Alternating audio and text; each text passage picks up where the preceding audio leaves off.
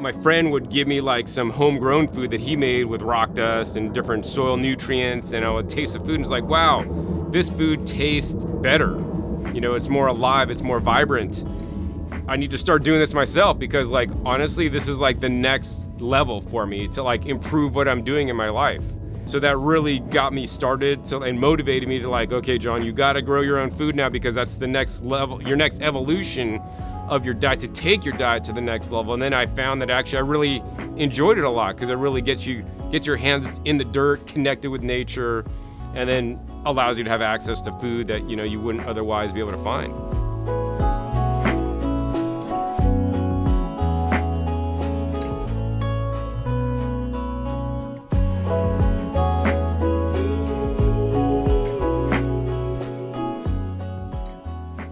Hey, I'm John Kohler and I'm here in my backyard today, and I share with you guys what I'm growing in my backyard. I just live in a standard American tract house, and I basically maxed out my backyard with fruits and vegetables, and I want to show you guys how you guys could do it too in your backyard. So let's go ahead on a tour with me.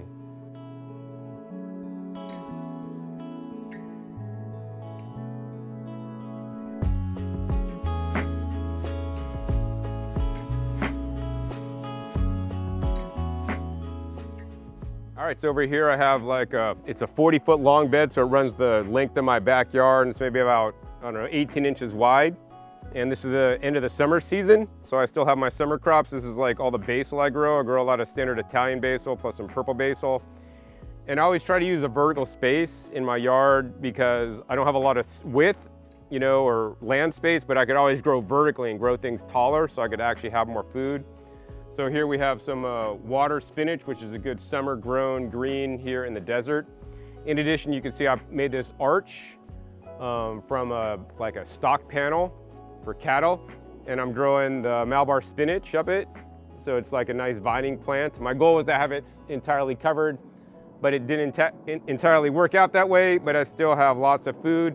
And more importantly than the food, I really love these little berries that it grows, if they're falling off, that I could use to replant for next year, or to actually juice them to get the purple anthocyanins. Actually, they're beta-cyanins actually in there, not the anthocyanins. And then moving back, I basically built raised beds out of the concrete blocks. It will start at the back one first. All right, so this is how I grow the food, just like in raised beds. These happen to be made out of concrete blocks. And I just lined up the blocks and filled it with some good soil. And I just plant the vegetable starts, and I have lots of food growing. So this has lots of like dinosaur kale and collard greens. I got some peppers in here as well. In a pot here I have a kumquat tree, and then this is actually a really cool plant. This is actually called the salad tree. In Hawaii they call it bele, and I think it's a Ahubiscus manuhat is the Latin name. And so these leaves you could just basically pick off and eat like lettuce. They're really nice and mild. And that grows in the summer, whereas in the summer here in the desert, I can't grow lettuce because it's just way too hot. In this back wall, I have a trellis, and I try to grow things vertically, and these are some tropical plants that will grow year-round. So my goal is to grow perennial vegetables. So perennial vegetables, you basically plant once and they'll grow year-round and provide you guys with food. If I was in Hawaii or Florida, these guys would live year-round. As also the moringa tree, which is right here. Moringa is a really powerful superfood. It actually has anti-cancer properties, and it grows really big, but it only grows in the summertime here because we get too cold in the winter when it freezes. But if you had it in like Florida or Hawaii, it'd grow year-round. And then also this is the chaya or tree spinach. This should be cooked before eaten. This guy here is a really fun one. It's called a green pepper basil. So you can see like the basil-like flowers, but these leaves taste like green peppers, actually. So yeah, I really try to grow a lot of exotic and unique varieties, some things that you just can't find in the store. Like some of these I forget the names of because it's not a common American vegetable. This plant here that's just kind of taken over is actually called grass jelly. So you could harvest a bunch of the leaves, blend it with water, and then let it set in the fridge, and it'll make like Jell-O, just out of 100% like leaves from this plant. Is probably due to some kind of soluble fiber that dissolves and just jellifies. While many of my beds are the annual beds that I replant every season, once again, like the last bed, I really want to have more perennial beds because it reduces my workload. It basically allows me to grow food year round. So like this is probably one of my favorite food crops you guys can grow, and I would recommend everybody grow this that can. I'm in a zone 9, and these are actually called tree collards. So the tree collards here, they basically make collard-like leafy greens or collard leafy greens, but instead of being an annual that you have to plant, it'll bolt and then stop producing. This plant will grow like, I think my tallest one is like 12 feet tall and just produce leaves year round for you to eat. Even in 110-degree weather, this plant continues to produce leaves. Now yes, the leaves do get smaller during the peak of the heat unless you want to put a shade cloth over the top. But in the peak of the heat, the leaves also get a lot more stronger tasting.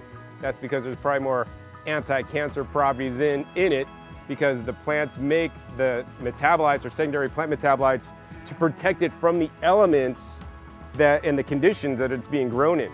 And when we eat these leafy greens or juice them, now we can get the benefits of those secondary plant metabolites that are in there originally for the plant itself.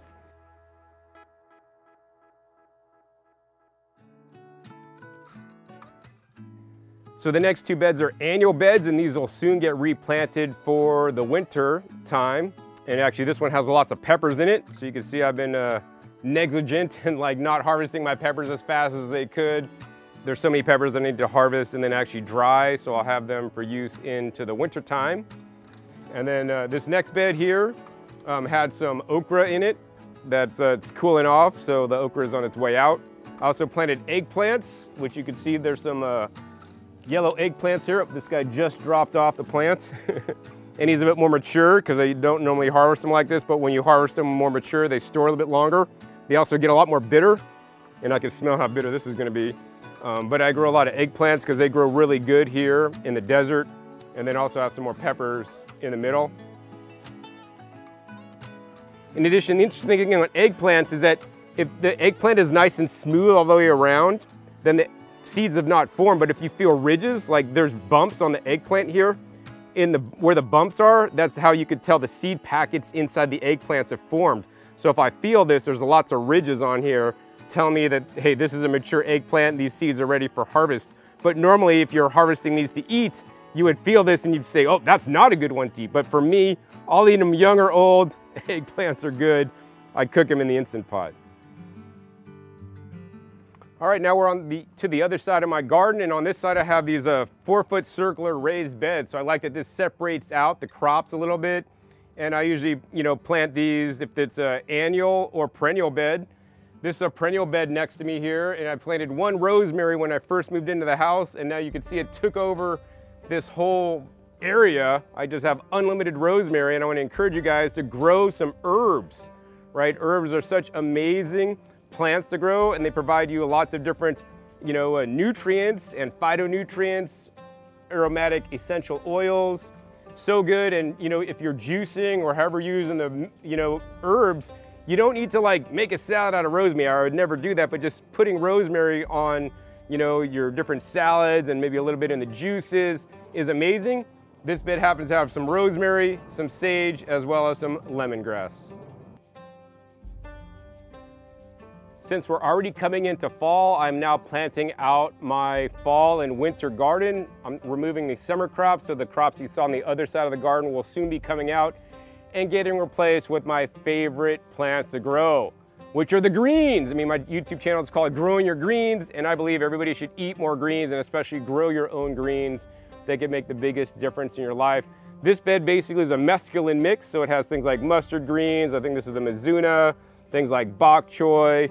I got the red Russian kale over here, really amazing, and I got a purple cauliflower there in the middle. And it's super simple, super easy to grow your own greens. I mean, probably the most important thing is you want to make sure you guys get the best soil that you guys can, and in most cases it won't come from a big box store.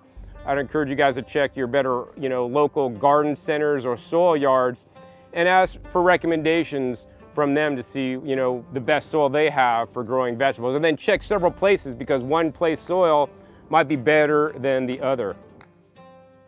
All right, this next bed is actually a new kind of lettuce I'm planting this year. Actually, this is called the outrageous lettuce because it's outrageous. So it's a red lettuce, and I would encourage you guys to grow red lettuces or red pigmented vegetables whenever you guys are able. They're a lot more antioxidant rich than the green varieties, probably due to the fact that they contain anthocyanin pigments. And that's one of the reasons why the blueberries are so healthy for you, because they're blue. And so this is the outrageous lettuce. Now, in some cases I mix different plants that I plant in one bed, and in some cases I grow the same plant. The reason for this is because, like I talked a little bit earlier, is that the plants will compete with each other. And if you plant two dissimilar plants, one might grow faster than the other and leave the other one small and in the dust. And in some cases, I like to see that happen. But in other cases, I want to make sure I have food to eat, and I want to be able to eat all different kinds of foods. So for example, if I planted like broccoli in here, the broccoli would get really tall, shade out the lettuce wouldn't get the sun, and then I wouldn't really have any lettuce to eat. I'd have a lot more broccoli, and the lettuce just wouldn't really make it. It wouldn't be able to outcompete the broccoli.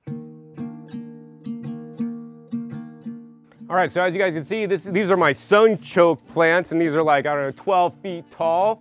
And what these produce, this is in actually the sunflower family, but these produce these edible tubers that maybe you could compare to potatoes, because most people don't know what sunchokes are, but they're tubers that you could harvest and eat raw. And actually, they're probably the #1 food for your microbiome, because all the microbiome tests that I've seen have recommended that people eat more sunchokes for their microbiome. It contains inulin. And actually this will grow anywhere. I mean, whether you're in Virginia or New Jersey, I've seen these grow everywhere. Actually, this is a Native American food that was a staple of the Native Americans before the white people came, to America. In the fall time, in the supermarkets, you guys could buy the sunchoke tubers to eat. And actually those tubers that you buy, provided they weren't irradiated or something, you could just put them in your garden and they'll grow next year. The best place to store the sunchoke tubers are not in your fridge. They get soft really fast. Is just to keep them under the ground and only dig them up as you need them. One of the ways I get my exercise is tumbling my composters that are actually quite heavy, but it's also very important for me to live as sustainably as I can on the planet. I think it's a travesty that many people just throw their food scraps away in the trash and it goes to the landfill to create more methane and mess up the atmosphere.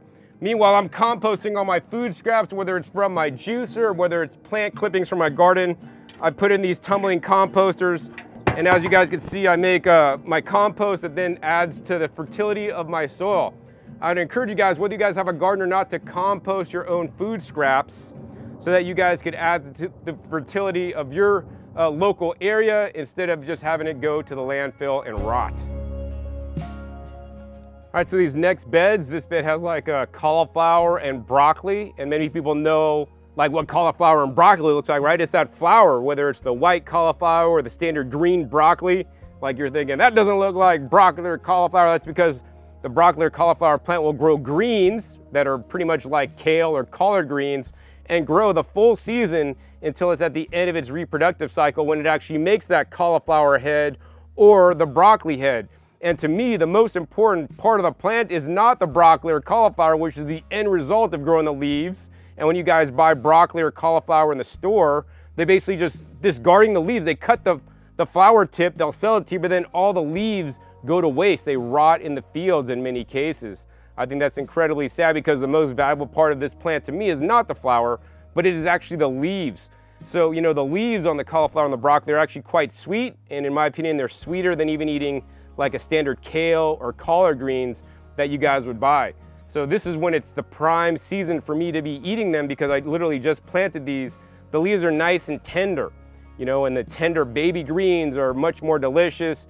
They melt in your mouth a little bit easier than nice, hard, firm, more mature greens. So yeah, this bed has the cauliflower and broccoli, and then this bed has the cauliflower with the collard greens mixed in too, as well as some curly kale. So all these plants pretty much grow at the same rate. And then I think there's a couple random red stem celery and dandelions in there as well. So yeah, this is my winter garden. And a lot of these greens, once they get larger, like this bed I'm already starting to harvest from to juice. The top growth, so like these little center crowns are really good for eating. Tender greens as salad if you buy like, spring mix or mesclun mix at the store to eat.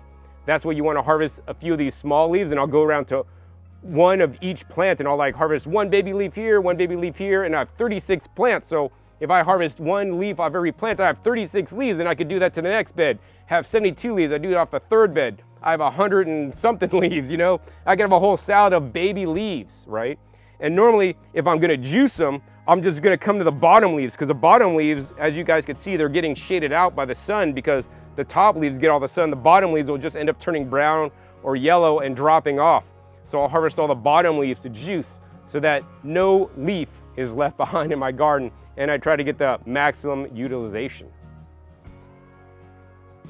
One of the most amazing things about growing your own garden is that you guys get to select the varieties of plants you guys are growing. So you may be familiar with cauliflower that I just showed you guys. Most of the cauliflower that you buy in the store is always white, but you guys could, if you guys choose to grow it, you guys could grow green cauliflower, orange cauliflower, or even the purple cauliflower, which I'm growing. But in addition, there's other plants you could grow. So like people just think of basil as being green basil, but there's also purple basil, actually that's more nutritious than even the green basil. An amazing fact that most people don't know is that when the plant goes to the flower, this flowering stage, there's actually more antioxidants in the flower itself than in the leaves themselves. So my favorite way to use these flowers, because when they get a bit more mature, they get more fibrous. So actually I just like to juice them. You could juice them in a vacuum blender, or you could juice them through your juicer and extract the nutrients from the flowers and the stems and add that to your juice. Now your juice will taste a little bit stronger. It's gonna have a nice strong flavor, and also it may you know, color your juice a little bit purple, but not too purple. So yeah, I really love growing my own purple basil. It's one of my favorite basils to grow. And let's not forget, there's so many different kinds of basil. I'm also growing the Thai basil that has a nice, more licorice flavor. And of course, you know, one of the amazing things about the growing a garden is that all the bees. So you can see the bees and all the nature in my garden. You know, I don't spray toxic pesticides. And actually my goal is to, if I do have to use some kind of insect control, number one, I use my fingers. Number two, I could use high pressure air or high pressure water to blow bugs off plants, because anything, even if it's organic certified, you spray in your garden can affect, you know, your soil and the microbiome of the plant. So my goal is to not spray anything. And in some cases, if the plant is too far gone due to insect damage, I'll just pull the plant out before I spray anything. Of course, I do have some recommended organic sprays if I do need to spray, but another consideration should be, hey, grow things that you don't need to spray. Like I've never had to spray my basil plants because they're pretty much just insect free from the get-go. So choose the right plants to grow in your garden. So I really want to let you guys know, even if you don't own your own property, you guys could still grow a significant amount of food in like some kind of temporary container, whether you want to have a plastic pot or whether you want to have a fabric pot. In this case, if you guys look at this pot, this is basically a fabric pot. It's actually called the big bag bed. So it's fully enclosed. It's basically one long pot. It's actually 12 feet wide, 12 feet long, by about 1.5 feet wide. And even though, you know, it's totally portable, so if I move, I could pick it up and like literally take it with me. Now it will be really heavy, so you'll probably have to carry it out with you. But you know, even if you're renting some kind of space and you can't grow food in the ground, you could have like a large container. And so yeah, in this bed here, I have green onions. This has been growing like for almost 2 years now. I could come back and harvest green onions to eat whenever I'd like.